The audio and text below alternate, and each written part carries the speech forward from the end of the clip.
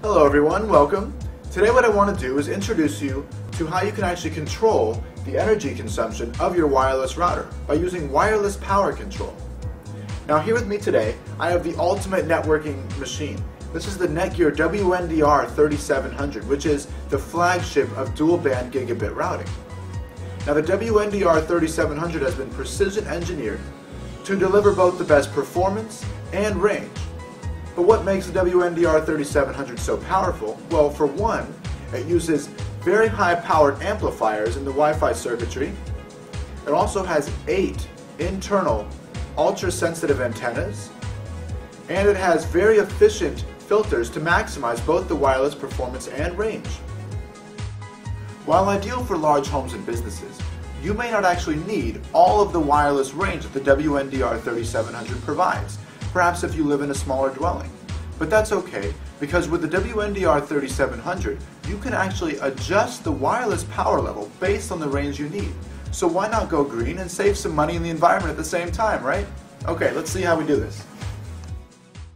First, log on to the graphics user interface by typing routerlogin.net. Use admin for the username and password for the password. Once you're logged into GUI, click on the Advanced Settings under the Advanced category. From here, click on the pull-down menu that is labeled Transmit Power Control.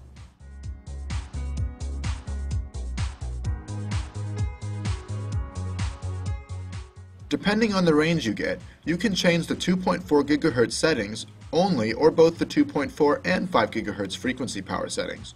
Change to a lower power level, say 75%.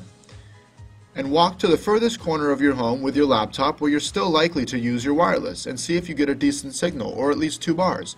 If you do, then change to a lower power level.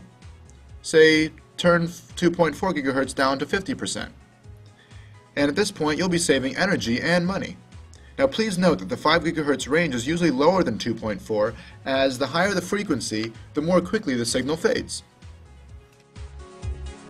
So while the WNDR 3700 is packed with features and provides you with the best Wi-Fi performance and range available in the market today, you still have the power to control your carbon footprint by reducing your power usage by up to 75%, like I just showed you. Furthermore, by turning off this Wi-Fi switch here in the front, say when you're not at home or at night, you can actually reduce your power consumption by up to 30%, as opposed to when the Wi-Fi is running at full power. That's real money you're going to save every single day.